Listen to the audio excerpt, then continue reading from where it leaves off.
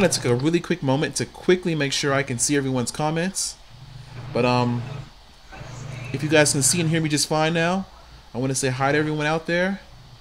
Um, Today's another stream of Astro 101 with myself, Dr. Matthew Richardson, and my co-host Joe Myers. How are things going, Joe? Pretty Gucci. We got them, getting over them storms and today's storm of allergens to kick me in my forehead. But other than that, it's pretty good. I got a pretty fun evening planned, so I'm looking forward to that. All right. First weekend out in about 3 weeks, thanks to them stinking shingles. Don't get stressed, people. Do not let stress put you in that situation because it's a 10-day cave thing, which was actually kind of cool. Like, I really couldn't deal with other people, which was a plus. But not being able to deal with other people when I wanted to was a minus, and it was 10 straight days of it. So don't do Yeah, man, I would not definitely want what you had. it. um, Say no to shingles. all right, guys. Well, today we're going to go ahead and kind of pick up where we left off in some of the previous streams. So, of course, we started talking about Earth, its properties. We moved out from Earth and talked about all the other objects around it, the sun and the planets and of course our moon. And so it's only natural to go ahead and move beyond our solar system. And so I've titled today's stream, the topic of today's stream, the Milky Way and basically its main sequence stars, but I don't like the title. I thought about it for a little bit and I really do want to change it because main sequence stars, which we're going to be talking about for today's stream, aren't just present within our own galaxy, but they're also present within the galaxies around us. In fact, all galaxies in the universe have main sequence stars. So I'm going to make a quick modification to this title because, as is, it can be a little misleading. So really, we're just talking about main sequence stars here, guys. So, Joe, I have this image in the background. What do you think about it? Wait, the image in your background? Yes, the image in my the image in the slide, the current slide that's being Oh, shown. the Can you see it? slide. Yeah, yeah, yeah. I thought you were talking about what we were talking about while Pamela was on the image in your background. But anyway, the slide image, yes. Well, that looks like the Milky Way across the sky from a very, very high place Yes. altitude. So this image was actually one of the astronomy pictures of the day. I think it was the picture sometime back in February of 2012. I don't remember the exact day, but I mean, yeah, as you can see, as you look up into the night sky, and if you're in a location that's relatively dark, doesn't have a lot of light pollution, you can get this really nice clean image of our galaxy.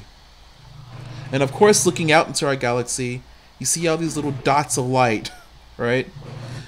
And of course, you see what looks to be about like clouds and stuff as well. Well, today we're going to be focusing on those little dots of light. More specifically, specific types, or specific types of dots of light that we can see in the night sky. And those dots of light in particular are named the main sequence, or the main sequence stars. So, I don't know if you've seen an image like this before, Joe. Have you? Oh, for sure. I've taken like 10 physics courses through college. It's just the mechanics one, the calculus-based mechanics one that I can't figure out. You know what? I keep forgetting. There's an actual lag between what you're able to see and what's showing up on my PowerPoint. So, Oh yeah, well I've seen this one too. I saw I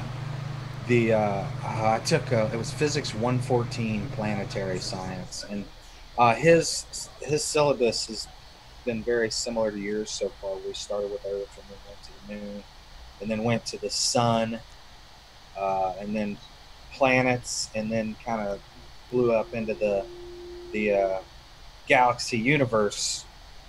Obvious progression, but um, like I say, we talked about the different types of stars and their how they vary in intensity and density and size. perfect. Well, it sounds like you pretty much got the gist of today's talk. So, guys, Joe has kind of given you everything we're going to be talking Better bring about. some 104 stuff and meet, homie. Oh man. So, by any chance, do you remember what the name of this particular plot or diagram is called? No, but I know there's several classes listed across the bottom there. The O, B, A, F, G, K, M are all star classes, and then the Y value is the is it intensity or Luminosity. luminosity? Okay, so yeah, so the brightness and density, I guess the combination of those two things probably. Oh, I think Larry. A lot of people here are already like answering. So Larry, I think. Well, according to my view of the chat, it looks like Larry already has it. It's called the HR diagram. And our intro. Thank you for putting the name there because I always get the H part messed up. Hertzsprung and Russell diagram. And so basically, what we're looking at here, and I mean, we're going to spend a little bit of time on this plot because there's actually a ton of information embedded within this plot. But mainly, what we're looking at here on this plot is the diagonal line of stars that runs from the upper left-hand corner to roughly the lower right-hand corner. And that line of stars is known as the main sequence. So, I'm gonna keep testing your knowledge of stars here, Joe, if you don't mind. I don't mind. That's what we're here for. So, It's quiz day. what must be the primary condition for a star for it to be on the main sequence? And actually, chat, if you guys can answer, if you know the answer, by all means, go ahead and type it in. Oh man, I don't recall specifics there. I just know that everything off the main sequence are just like these oddity outliers that are uncommon. But that linear progression of size and intensity is somehow important too. But I don't remember the details. I think Tom hit it. Tom hit it. That's it, Tom. So, all the main sequence stars are fusing hydrogen within their core. That's the main condition to become a member of the main sequence.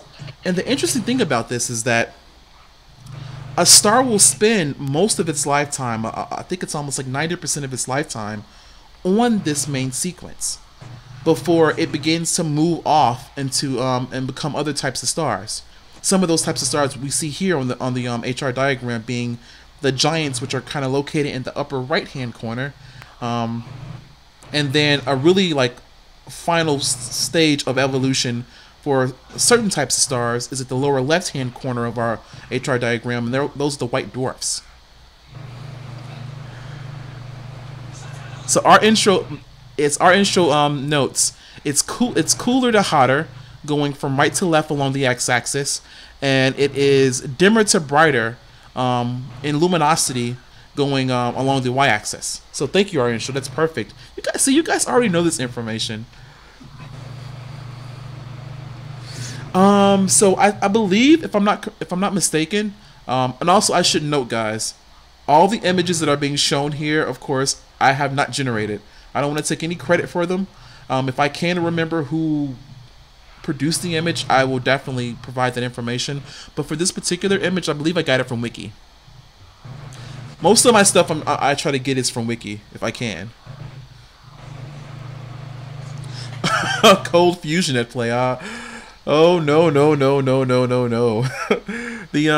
I'm assuming you might be talking about the fusion happening within the internal cores of these main sequence stars. No, it's definitely extremely hot. Thermonuclear fusion.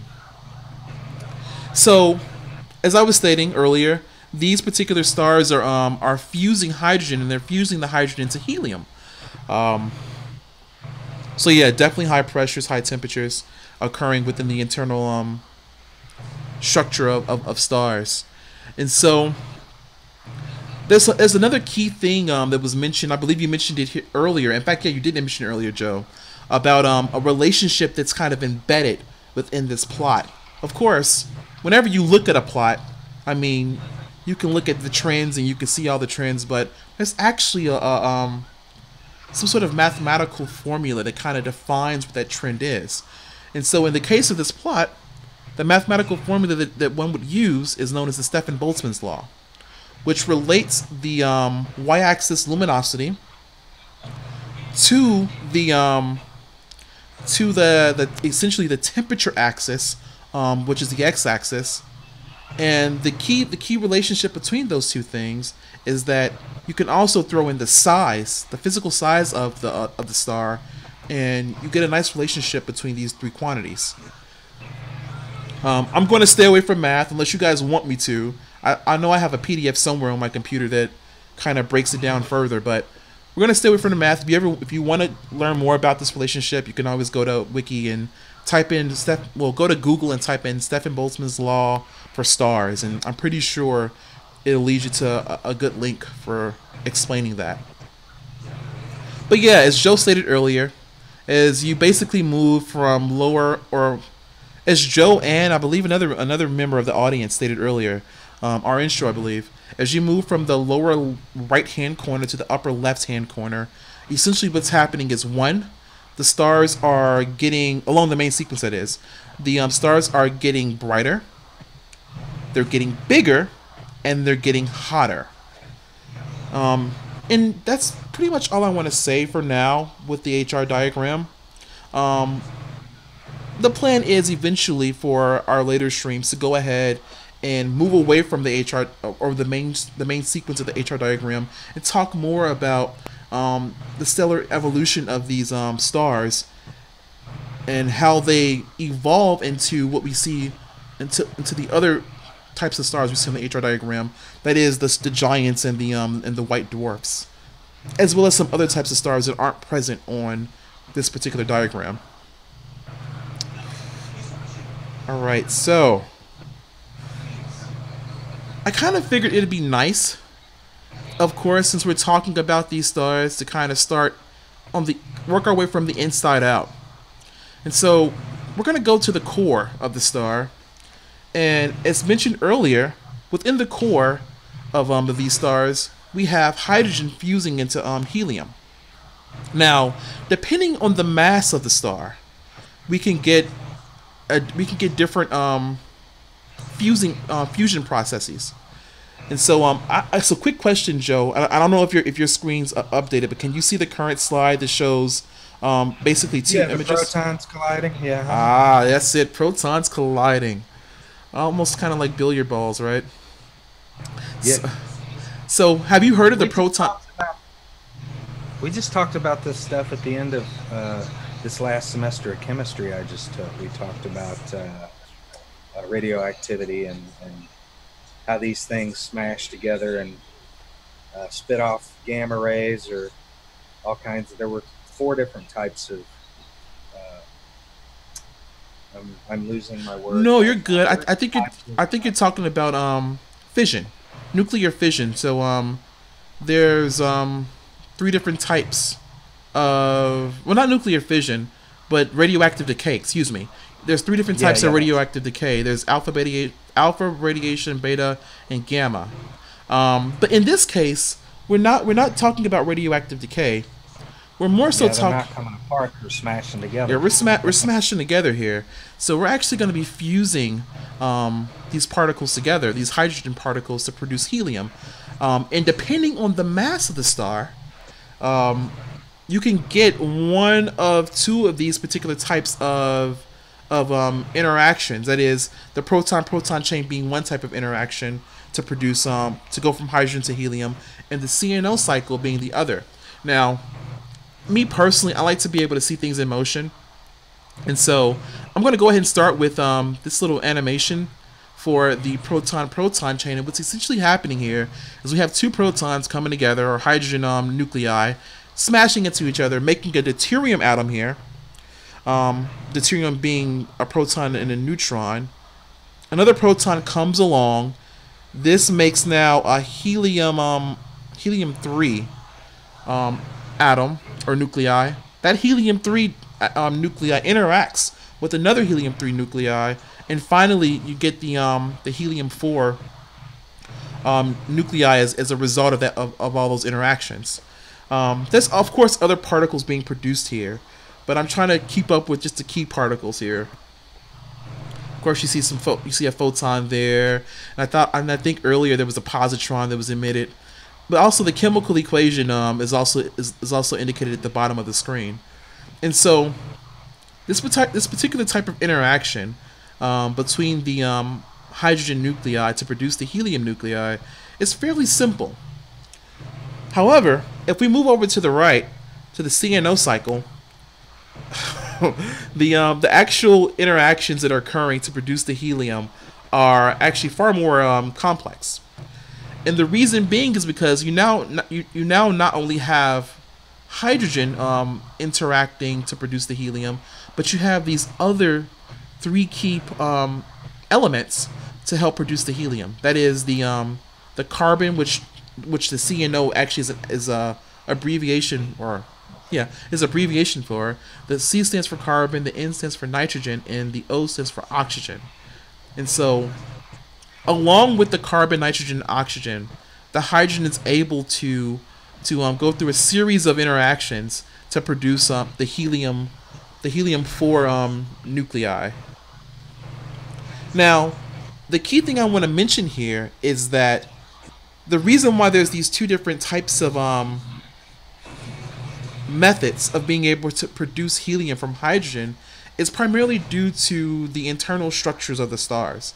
And so what you'll end up finding is that, and I'm going to quickly take a quick moment. So, for a star like our sun, Joe, which type of interaction do you think is going to be at play to convert the hydrogen to helium? The proton-proton chain or the CNO cycle? Well, since I'm hoping that there's not a ton of carbon and nitrogen in our sun yet, I think it's probably a proton-proton chain. That is a good deduction there. So, Joe is exactly right. So the proton-proton chain is the primary means of converting hydrogen and helium within the core of our sun. In fact, it's probably the primary means of converting hydrogen to helium in stars that have a mass of roughly, I think, 1.5 times the mass of the sun and below. However, as you begin to get to much higher mass stars, the CNO cycle becomes the primary means of converting hydrogen to helium. Now, I know I've just been talking, and I don't want to miss any of the comments. Trilithium. Are you talking about tritium? I think it's called tritium, which is an isotope of hydrogen.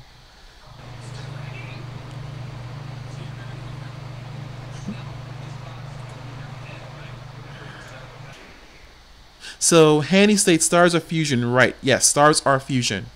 Are there any natural instances of fission? So, natural instances of fission.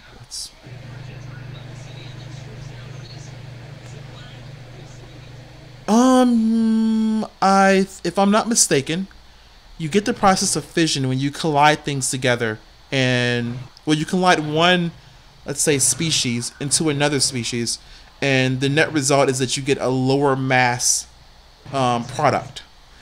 And so, natural sources of fission. I don't know. I know that we can produce. We have fission. We can do fission, but a natural source of fission is not coming to mind. I'm pretty sure there might be, though. Let me just think about it for a minute. I'm just trying to quickly look at the comments here.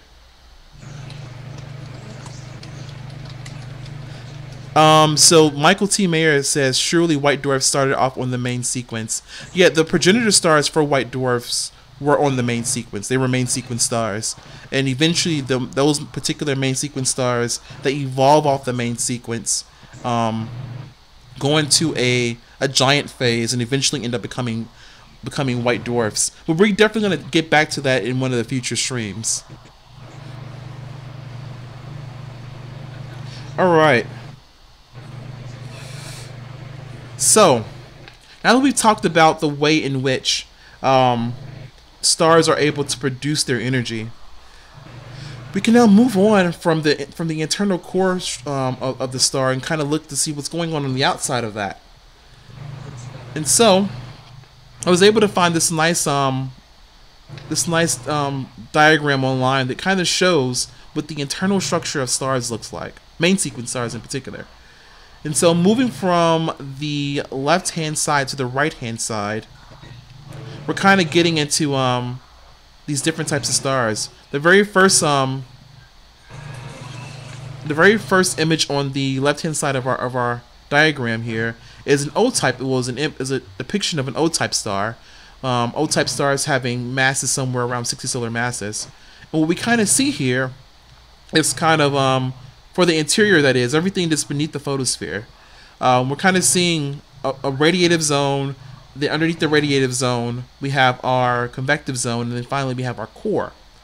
However, as you begin to move to much lower mass stars, especially stars that are kind of like have similar mass to our sun, we kind of get this kind of flip between the radiative zone and the convective zone. And then lastly, as we move to the lowest mass main sequence stars, we kind of get the situation where we don't have any radiative zone at all. Now, all of this is due to how the energy being generated within the core can easily propagate to the outer layers of the star. It just so happens that that for higher mass stars, I can't remember the exact mass at which we kind of get this flip from a solar type internal structure to the high mass star type internal structure, but it really has a lot to do with the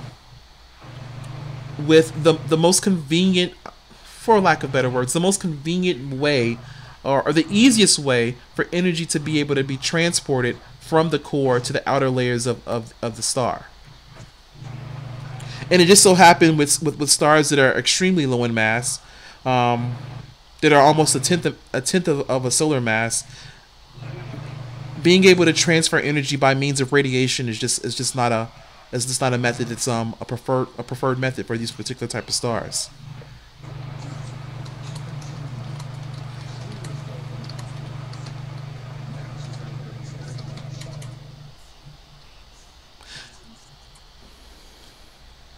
Oh, wait a second. Hold on. It looks like someone says, I think so. Michael T. Mayer says, I think I am confused by the name main sequence because it sounds as though it should be a progression. However, I think it is just a form of nomenclature. So I think it's primarily due to how these stars show up on the HR diagram. I don't exactly know who termed the name main sequence for these stars, but if you look at the HR diagram, so I'm just going to go back 2 slides here. If you look at the HR diagram, though, I mean, there's this, like you said, there's a sequence of stars though along the diagonal, the left to right diagonal of this plot, and of course. Yeah, I honestly don't know, to be very honest, who came up with the name main sequence, but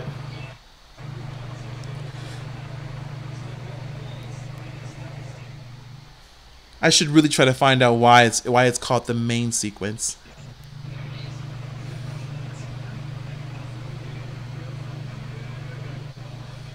So just taking a moment here to kind of look at some of the comments I may have missed.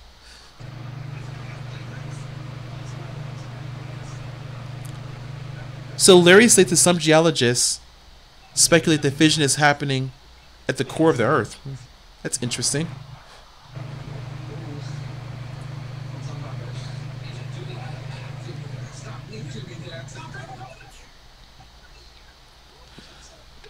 So Michael, it sounds like you're. So are you making a relationship between the name main sequence and then the evolution of stars?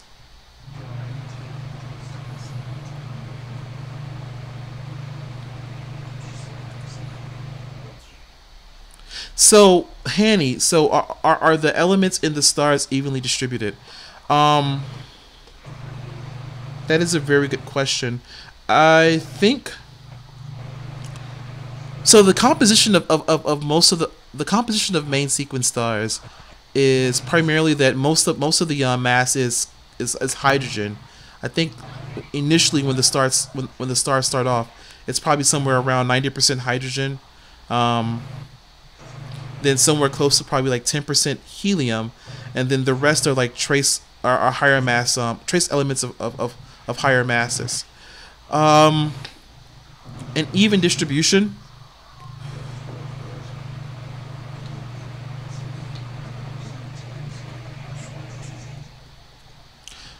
I think that the core is primarily.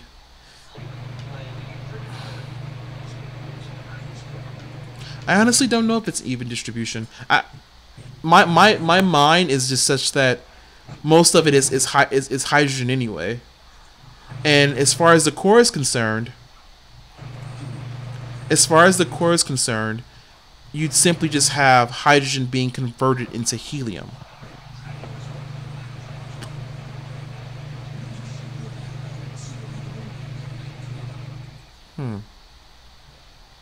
So actually, no. I think I'm gonna go with that. It's not evenly distributed. So how do things other than hydrogen ever burn? So eventually, once the main sequence star stops burning hydrogen within its core, depending on its mass, it can begin to start fusing higher elements, or start fusing helium into higher elements such as like carbon, and then continue all the way up into fusing iron, depending on the initial mass of the star, or depending on the mass of the main sequence star. Well, we're definitely going to come back to this in one of our future streams.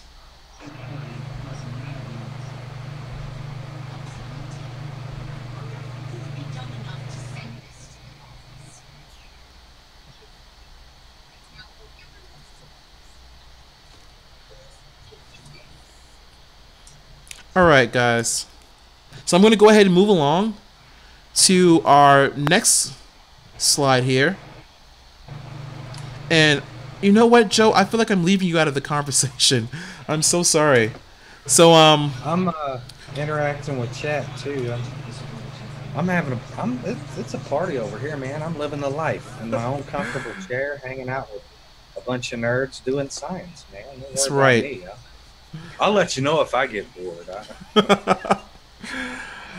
All right. So now what we're going to move on to is this plot that we see here in front of us. So this particular plot is showing what's known as blackbody curves. So the light that's being produced at the center of the star, of course, it comes out of the core, it moves up through the radiative and convective zones, and eventually it's able to escape through the atmosphere of the star.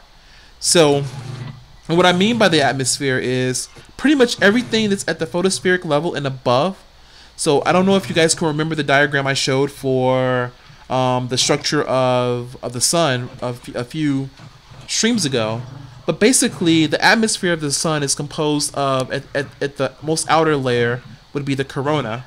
And then moving inward, you'd have the transition zone, then the chromosphere, and then finally, you'd hit the photosphere. And so, those particular 4 layers make up the atmosphere, essentially make up the atmosphere of a star. And so, as the light escaping the inner portions of a star, and now propagating up through the atmosphere, what essentially you'll see, or with the type of light you'll get, will produce the type of curve that we're seeing here, these blackbody radiation curves. And the key thing that I want to note here is that these particular curves, or the light that's used to generate these curves, have some very useful relationships for being able to determine one key property of a star, namely its temperature. And so what you'll end up seeing is, Of course, for cooler stars, their black-body curves will be relatively small, and as you begin to get to hotter stars, or another way of thinking of it, as you begin to get to more massive main sequence stars, their black-body curves will be much higher. But not just that, though. You'll also see a general shift in the peak of the curve. As you can tell here, as we move from 3000 a 3000 Kelvin curve, which is represented by the red curve, to a 5000 Kelvin curve, which is represented by the blue curve, you can kind of see there's going to be a shift in the wavelength of the peak of the curves. The peak for the 3000 Kelvin curve is kind of towards 1 micrometer, whereas the peak for the 5000 K curve kind of moves towards much shorter wavelengths. And so all this information is key in being able to kind of distinguish between the stars, main sequence stars, that is. And so moving on.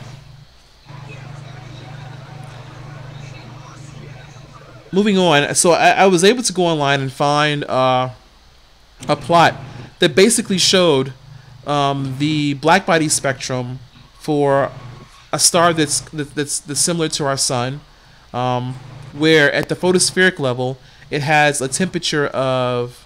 Oh yeah, that's one thing I should be mentioning here. These temperatures that you're able to extract from these black-body curves are basically indicate what the temperature is at the photospheric level of the star. So what I'm showing here is the black-body spectrum, the actual black-body spectrum for our sun, and the black-body spectrum we get from the analytical formula that produces these curves. So the analytical formula produces the gray shaded region, whereas essentially I would say the yellow curve corresponds to, as stated here, extraterrestrial solar spectral irradiance. Or another way of saying this is that we've acquired the spectrum of the sun outside of our atmosphere. Of course, it's going to look a little bit different, and that has a lot to do with how light is absorbed and emitted by various gases that it passes through. So, in this situation, what's happening, to make it clear, we have the inside of our sun generating light. That light moves through the radiative and convective zone. It escapes through the photosphere, but now it enters the atmosphere of a star. The atmosphere being the photosphere, the chromosphere, the transition zone, and the corona. There are certain elements within the atmosphere that have the ability to absorb and emit light coming from the core of the star. And so the reason why I bring this up is because if stars did not have an atmosphere, what we'd expect to see is a very smooth black-body curve. In other words, I'm gonna see if I can zoom in here. Let's see what this looks like on the OBS screen. Okay, I need to move over just a little bit more. All right. And so what we'd expect is for if stars didn't have an atmosphere, what we'd expect is for the we expect to basically see a smooth curve for the black-body spectrum that's observed. Excuse me. However, what we kind of see here is actually all of these like dips and spikes at the outermost portions of the curve, and these dips and spikes that we're seeing here are due to absorption and emissions of light from various gases within the atmosphere of the star, in this case the sun. And the reason why I bring this up is because this allows us another way of being able to distinguish different types of stars. So I'm gonna move on, and I need to zoom back out now. see if this gets everything back to normal. All right, there we go. And so, what we're looking at here are different spectrums for different types of stars. So, of course, earlier on, and even Joe mentioned this, the stars are classified based off of a lettering system. The lettering system being well, I can never remember just the plain letters. Even though I can look at it here along the what appears to be like a y-axis there. But O, B, A, F, G, K, M. Now, when I was learning about in grad school, when I was learning about different types of stars or different types of main sequence stars, we kind of, it was a mnemonic device to be able to remember the different spectral types. And the one that I ended up learning was OBA, fine, girl or guy, kiss me. And that helps you just generally remember the different types of spectral types. However, each spectral type has a sub-spectral type. And you can kind of see that here. If you look along the along what would be a y-axis for this diagram, or for this plot, which you'd see basically is that for the B type, for the B spectral type, you see this B2 and this B5. Of course, everything here is related to the temperature of the star.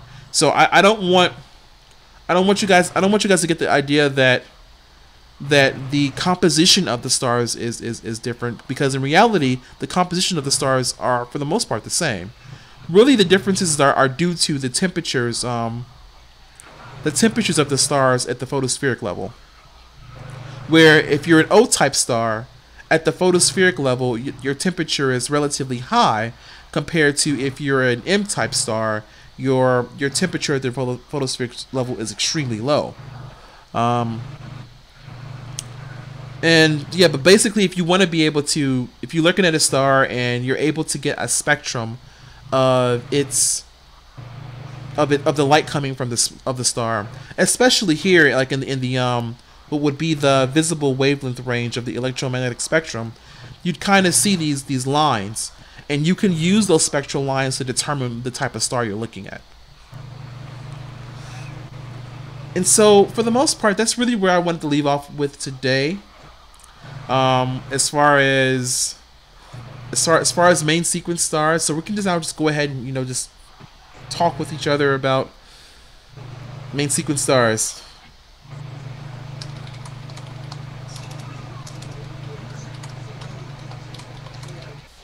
So all stars are made of hydrogen, helium, and metal. Yes. So for astronomers, yeah, exactly. Everything that has a mass higher than helium is a metal. So the sun's fingerprint in this situation is not shown exactly. So the sun is a G2 type star, and the spectrums the spectra that I show here do not show the spectra for a G2 type star. It does show it for a G0 and a G5 type. But yes, essentially, if there was a G2 spectrum here, then yeah, that would be the fingerprint for our star.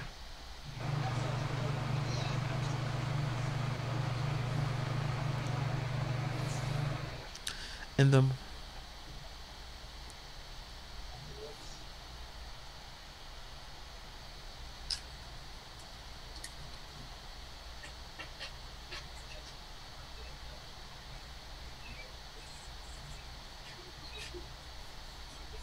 oh, thanks, Astro.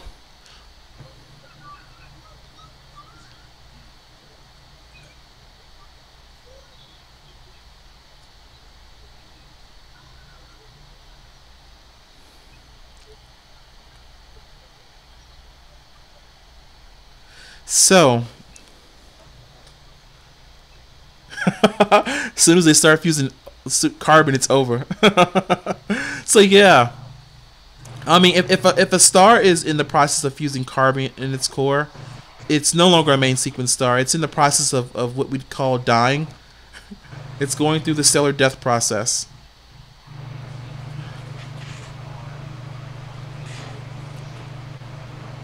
Hey, hey, Hypsicular, or Hypsicular Raptor.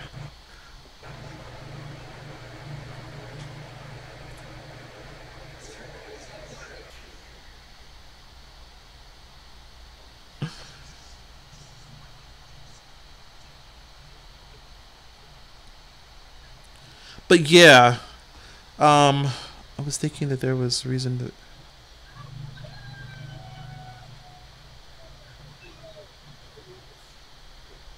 So I'm going to quickly just go back and see what comments I missed from earlier.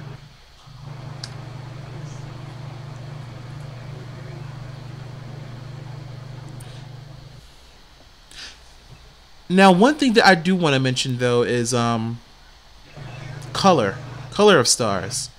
So now, if you're physically looking at a star, the star's color can give you a sense of what type of star it is as well. I'm trying to remember what the colors are. I think if you're like an O, a B, and an O and a B type star, you will look bluish. If you're physically looking at the star in the night sky with your naked eye. If you're looking at an A type star, I think it's maybe an A and F. I think you're going to be like, or A type star, you might be blue or white. I think as you move to F and G type stars, you'll look white or yellow. But yeah, it's been a while since I've actually went out and like looked up at the stars and with a telescope. You can do this with a telescope as well, though. But also the color can indicate temperature as well.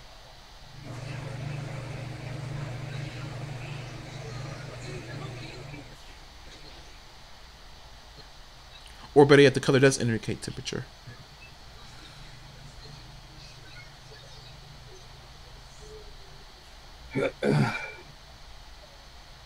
So Joe, did I miss anything?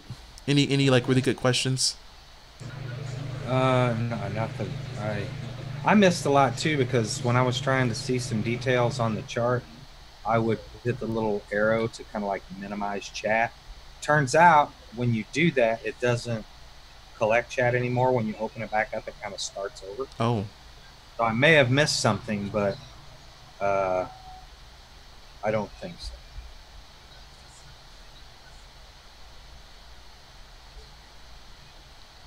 So yeah, I'm trying to quickly just go to the very top and just see what I'm missing, what I may have missed here.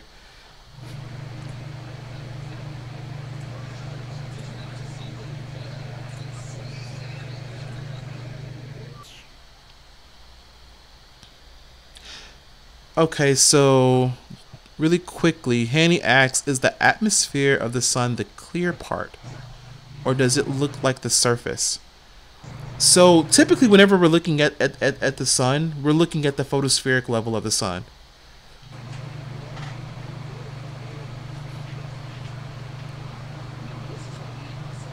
And so everything above the photosphere would constitute the or the photosphere and above would constitute the atmosphere of the star.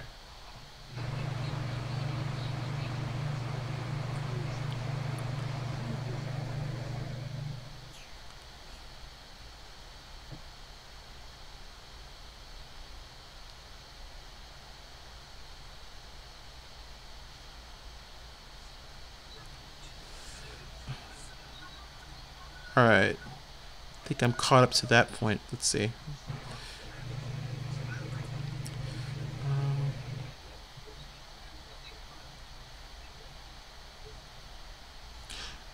I give is the non-main sequence stars are primarily end of life.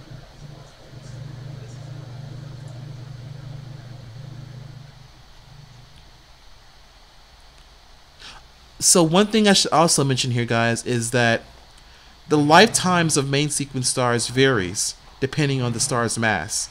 Higher mass main sequence stars will die off much more faster relative to lower mass main sequence stars. And the reason being is because they burn through their fuel being hydrogen much faster. And we know this we can know this based off of the relationship between, and I've done this calculation before actually, but basically if you want to be able to determine how long a main sequence or determine the lifetime for a main sequence star, you can basically use the equation that the total amount of energy that it can convert is going to be, that is, convert hydrogen to helium, is going to be equal to the luminosity of the star, which is the energy output of the star, divided by, or times its lifetime. And then of course you modify that equation to solve for the lifetime of the star.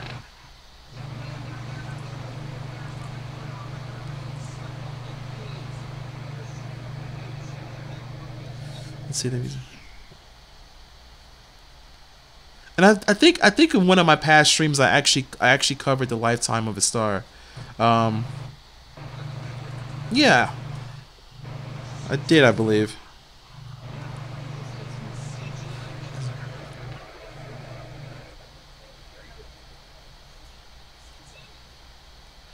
So is a very hot star that shines in the ultraviolet dim.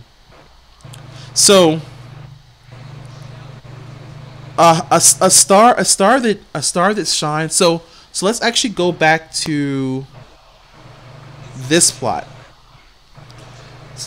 So a star that shines, a star that has a peak in the ultraviolet portion of the spectrum, it will more than likely have a lot more. Well, it will have a lot more radiation in the visible portion of the spectrum relative to a star that peaks in the infrared portion of the spectrum. If you notice,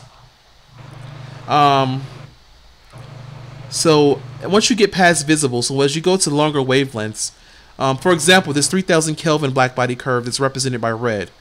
That would represent a star that has a peak in the infrared portion of the electromagnetic spectrum.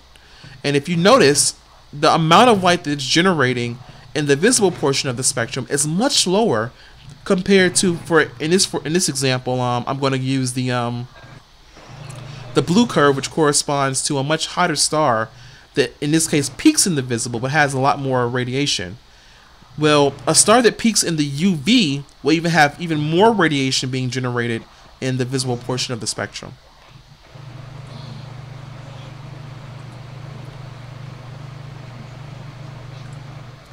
So to answer your question there, Hanny, a very hot star would be very bright in the visible portion of the spectrum.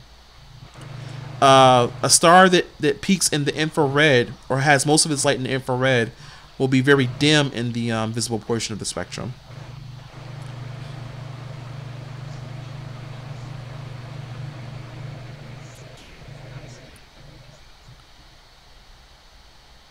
Can we help you with your physics homework? I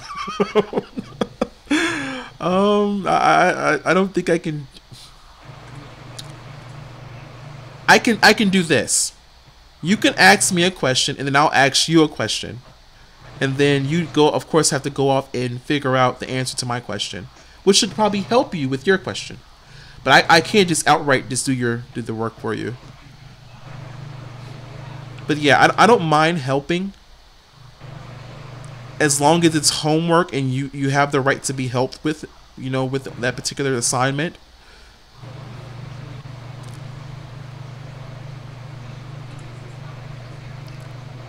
I can't remember the name of that method where you basically ask the person a bunch of questions and it kind of helps them lead their thought process to the answer. That's exactly what I would do with you.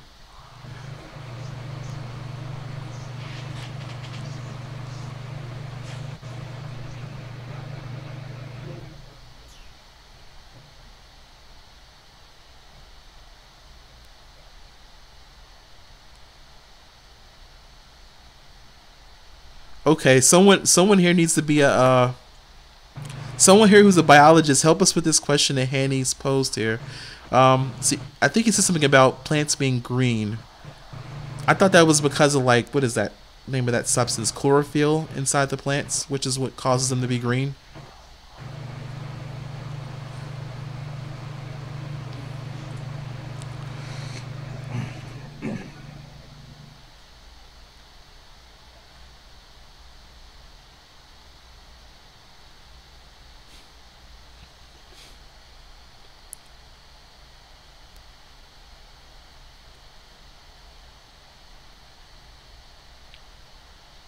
So Hanny's asked another good question here. If the center is millions of degrees... Oh, wait a second. Can you guys hear me? My sound just like kind of dropped out here. Joe, can you hear me? You're muted, Joe. Yeah, no. You can hear me? Coughing. Okay. Yeah. Alright, so if you can hear me, I'm just going to assume everyone else can hear me as well. I was kind of worried there. Alright. But yeah, if the center is millions of degrees, how does the surface get so cool? I think it's because of the fact that the energy that's being generated within the core of the sun is now spreading out over a larger surface area.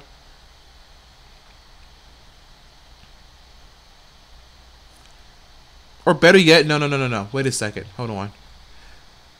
Ideal gas law, I think is most applicable here.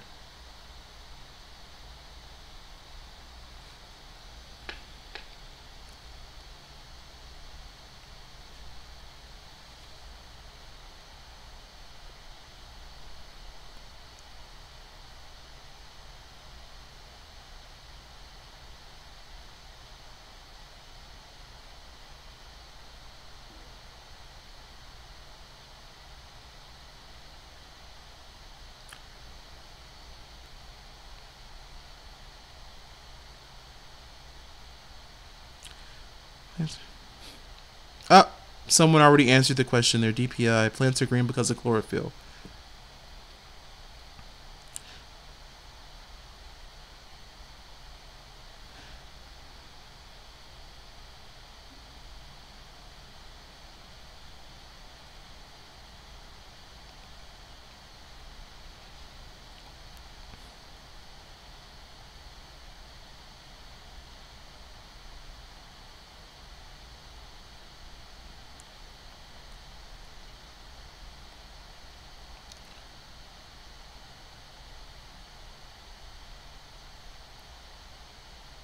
So, Michael T. Mayer, I wrote an essay about how stars go supernova. Yeah, they're actually... Alright, so here's a question for you, Michael. Or actually to the chat. So, there are actually different types of supernova, right? And my question to the chat is, what's the name of the type of supernova that high mass main sequence stars go through?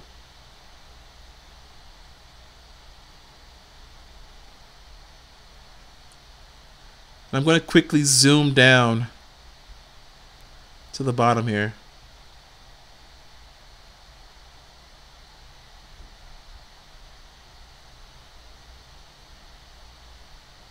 It's type 2 is correct.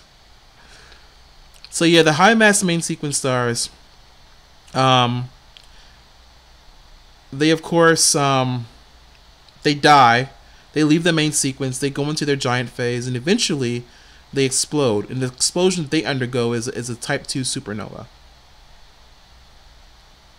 And so the 1A is the 1A supernova is the production of no, it's when a white dwarf explodes. So when a white dwarf accumulates mass through accreting material from a neighbor, it will undergo a supernova type 1A explosion if the mass of the white dwarf becomes 1.4 solar masses.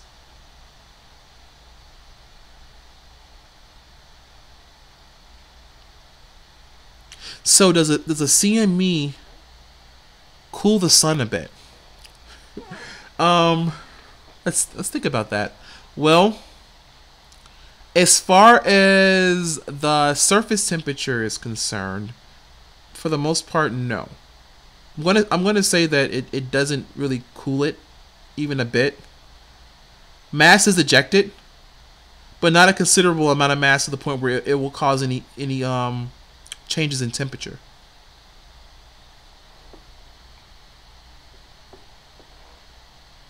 So how much is a small bit though, Arnstro?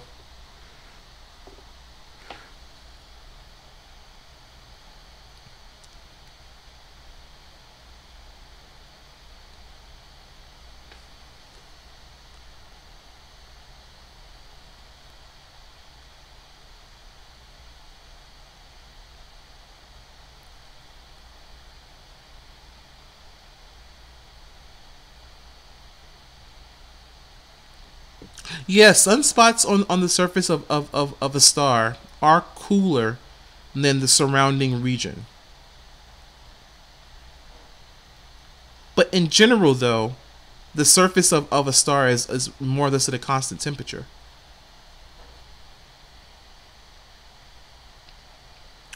Um, so Larry, that's a very good question. Why are sunspots cooler? I used to know this answer. Just give me a second. Let me. So sunspots are region or stellar spots or sunspots are regions on a star surface that exhibit are regions of magnetic activity. Um,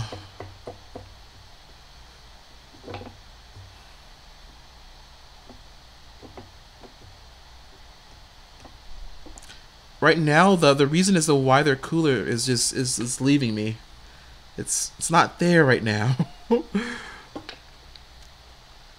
If it comes to me, then I'm definitely gonna share.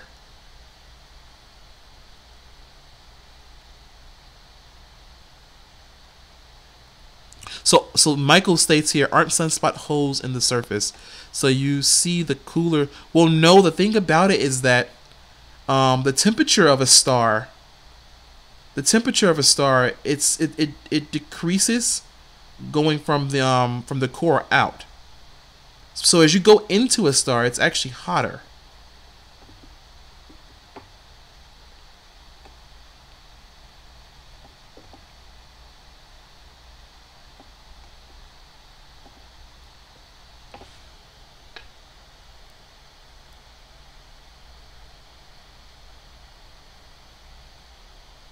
I heard that the upper atmosphere of the sun, yes. So as you move beyond the photosphere to higher regions in the atmosphere, it does get hotter, and this is primarily due to magnetic activity occurring within the atmosphere of the star.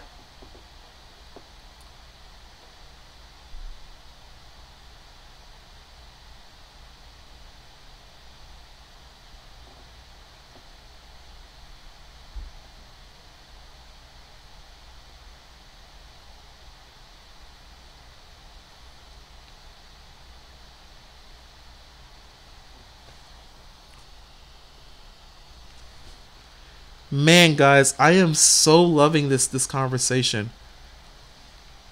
Honestly, I don't get enough chances to actually think about these things a lot.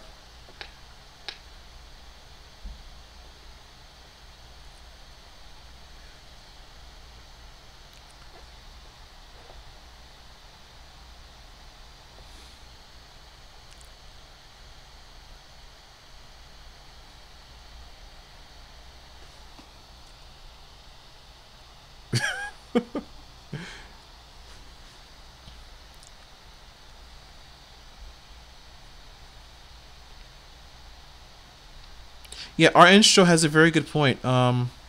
Wait, the particles in that part of the solar corona, right? The density falls off, right, as you go to higher layers of a star.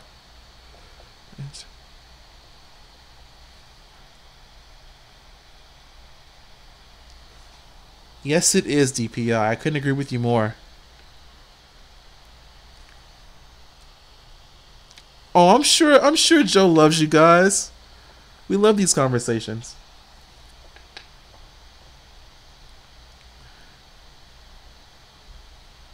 Oh, that's right. He did tell me. He told me. Oh, okay, that's good. The repair bill is only $124. That's good. Yeah, me and Joe were having a conversation earlier before the stream. So during graduate school, my car had many problems, and I didn't have the money, of course, to be able to pay for those problems. So instead of paying a mechanic to fix the problem, I just basically went and got tools and started doing research and learned how to fix my own car. Tools cost more than mechanics. But tools are a good investment, though. That's true. That's true. Only the first mechanic. They're free after that, right? Exactly. Man, you guys are about to get me talking about my car now. But we're gonna keep it about science here.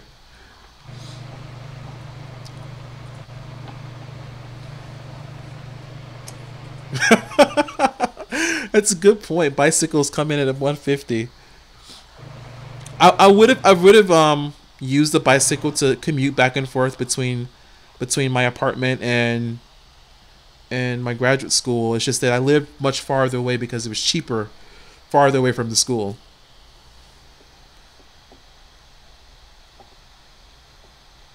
I couldn't agree with you more, DPI. You're right.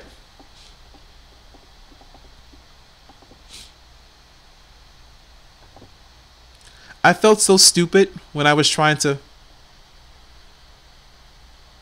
Susie could not be more correct. Scientists need good mechanics and engineers too.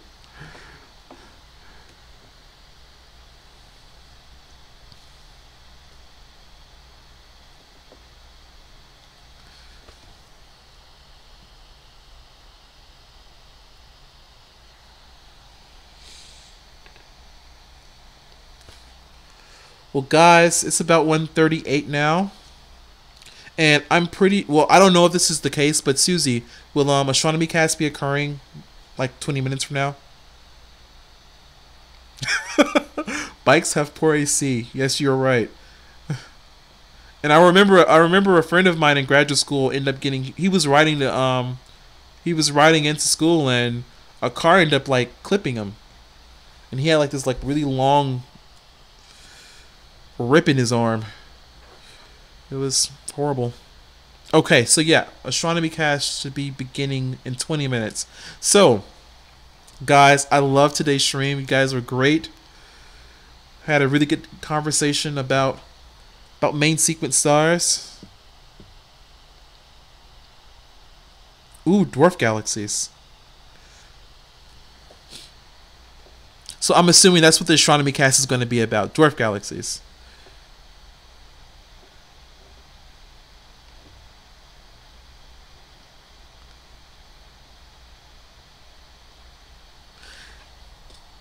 No, Peter, thank you for coming. Guys, thank you all for showing up. It was a great conversation, and me and Joe will be back next week, Wednesday, after Daily Space, which will begin at 12 o'clock. Have a good weekend, guys. What's that? I was telling everybody to have a good weekend. Yes, guys, have a good weekend. And like I was saying, we'll be back after Daily Space next Wednesday, which should start at 12 o'clock p.m. Central, which is 1 o'clock p.m. Eastern. All right, guys. Bye.